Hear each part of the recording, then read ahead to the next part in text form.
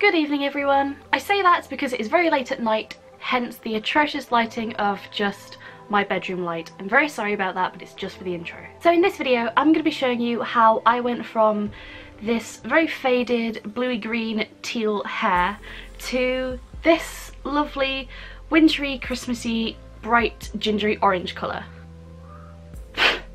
which I like very much. Nobody freak out though, I am going back to the teal hair in like January, February time. This is just for Christmas because, I don't know, I associate ginger hair with like Christmas, probably because I associate like gingerbread with Christmas. I don't really know. So stay tuned if you want to see how I got rid of the blue out of my hair and dyed over any sort of staining, and essentially just went from one end of the colour wheel completely to the other with like minimal bleaching. Okay guys, enjoy the video! Alright guys, so this is what my hair looked like before I did anything to it. As you can see, I have a severe amount of regrowth. My natural colour is really dark, it's like a really dark brown. My hair had been a super dark, almost black teal colour, but a few months of fade and regrowth had left it this sort of, it's like a really nice turquoisey teal sort of colour. It sort of leans a bit green, so it was super faded, but in terms of like how much pigment there is still in the actual hair, like it looks like it could be just freshly dyed because of how dark it still is. It's just really faded because of how dark it was originally. So there's a lot of work to be done on this, yeah. Don't worry guys, I would not be making this video if it didn't all turn out as planned. So the first thing I went ahead and did was I decided to start off by bleach bathing my hair, and the reason I did this instead of just bleaching straight away was because I wanted to see how much of the pigment in my hair and the staining that I could get out just from doing a bleach bath, because it's not quite as damaging as just straight up bleaching your hair. So I'm using a 6% 20 vol peroxide and some blue bleach powder. These are just like brandless ones from like Sally Salon Services, and I'm using a Head and Shoulders Anti-Dandruff shampoo. I hear a lot about anti-dandruff shampoos tend to strip the colour out of your hair most, and so what I'm going to do is I'm just going to basically mix these all together in a bowl and hope for the best. So guys, I always just blind mix my bleach. I never bother to measure it, I just put in little bits of each until I have a good consistency, and mainly the reason I don't measure is because I have such a lot of hair to cover. I use about 3, sometimes 4 bowls just to bleach my entire head, so I've just never really bothered with it. So essentially what I'm doing is I'm filling the tub about halfway with a decent bleach mixture, just like I would normally mix bleach, and then on top of that I am going to be squeezing in and filling up the rest of the tub just with the anti-dandruff shampoo. And this is going to dilute the bleach a little bit, but it's basically going to mean that when I put this on my hair, it's not going to cause as much damage as a standard bleach. It's not going to get all of the pigment out, and it's certainly not going to bleach my roots entirely, but it will get me halfway there, and it will let me know after I've done this step basically how much further I have to go to achieve a light enough colour to be able to dye over it. And yay, here I am looking dishevelled. Basically what I've done is I've just really quickly rinsed my hair, not very much, it's not wet, it's just a little bit damp, and so all I'm going to be doing is essentially just pasting this mixture onto my head. I'm basically just trying to slap a whole load of bleachy shampoo all over my head, just to sort of strip out like the most pigmented bits of my head. So I'm not exactly going all the way to the roots with this, I'm trying not to get it like all over my skin, and I'm just pinning back my hair once I've done one side. You can already see that it's like starting to draw out colour from both the blue in my hair, and you can see how light my roots are getting already, and this isn't even full bleach, this bleach is pretty diluted at this point. And then what I'm doing is I always braid my hair whenever I'm bleaching or dyeing it, and it's basically because it's so long I just braid it to keep it a little bit shorter. It's easier to manage that way for me, pinning it up. but I'm basically just going to pin it up on my head, and I'm going to shove a shower cap on it, and I'm going to shove a towel around it, and I'm going to leave that on my head for about half an hour-ish.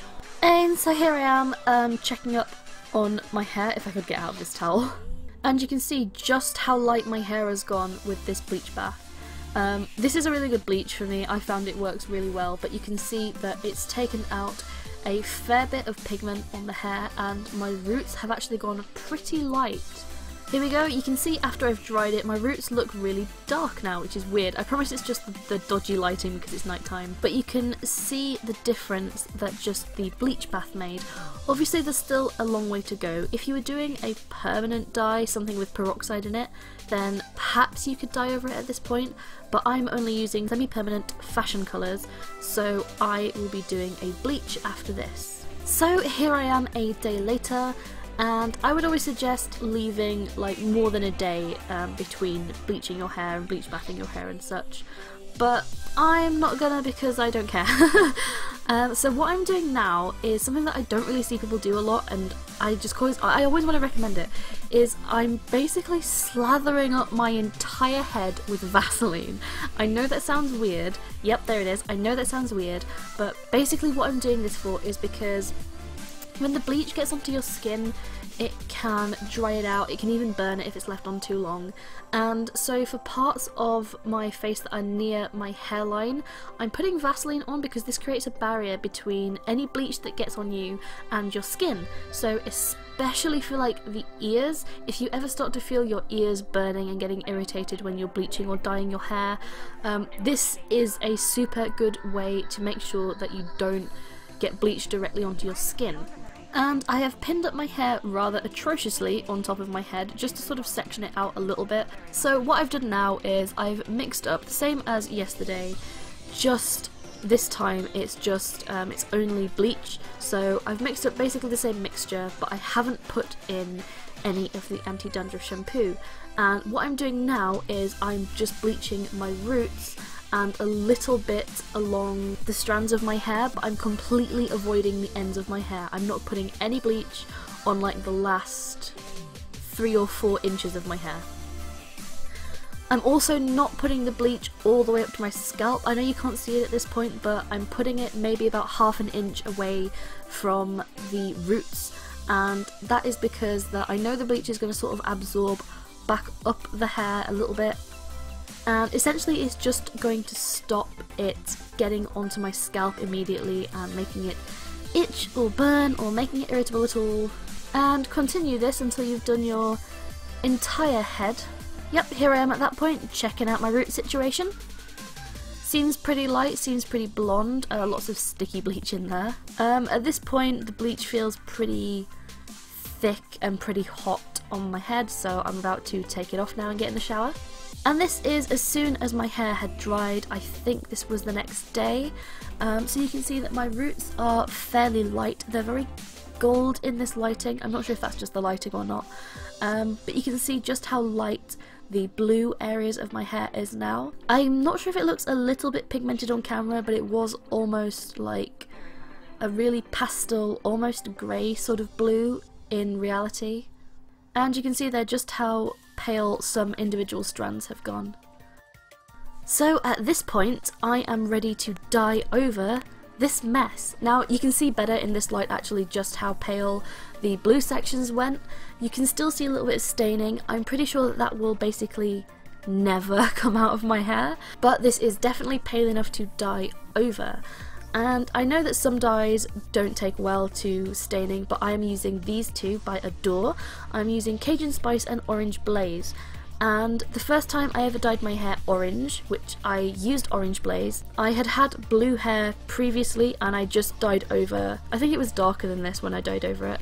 So I'm fairly familiar with this brand being very, very good for just dyeing straight over other colours. Now everyone else I see use this mixes it with a conditioner. You can do that and it will probably keep your hair a little bit silkier, but I basically just pour it straight from the bottle into a mixer. I don't like to dilute mine with conditioner. I know it would go a little bit further, especially since I have so much hair, but I don't ever bother doing that. It does dry out your hair a tad, but you get so much more pigment from it, and I find that the colour lasts so much longer if you're not diluting these with a conditioner. So what I have done at this point is I have mixed I added in an extra colour as well. I added in, I think it's Ruby Red, also by Adore, and so I mixed 1 part Ruby Red with 1 part Orange Blaze to about 3 parts of Cajun Spice, because I wanted a very reddish, dark orange, sort of gingery colour. So I wanted that Cajun Spice to be like the main colour in there, but I still wanted it more pigmented and more red than orange.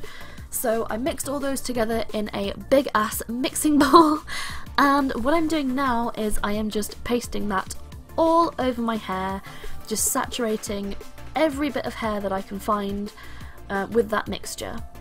So basically just continue this messy process until your entire head is covered, essentially just dyeing it as you normally would. And just checking on it there, I think I left this on for about an hour. Yeah, I got super covered in this mixture, as I always do, but that's where the Vaseline comes in. Again, that barrier means that this just wipes straight off my face. My arms, not so much. And that is it. That is all I did to get my hair from a very faded but still pretty pigmented bluey green type colour to this super bright, very gingery orange colour. I mean, you just saw me do it. I don't really know what else to say. So hopefully, if any of you are thinking about like jumping completely from one end of the colour spectrum to the other, this might help you out a little bit if these are the sort of colours you're going for. This does work from going from orange back to blue, but when I do that, I will film that too. As always guys, I hope you liked this video. I hope you found it informative or helpful if you're thinking of doing this with your hair. Subscribe to my channel for more videos like this, and check out me originally dyeing my hair teal and all that sort of stuff if you want to see how it looked before I did this. Remember to leave a like, comment, or a favourite too, and I'll see you guys next time. Bye!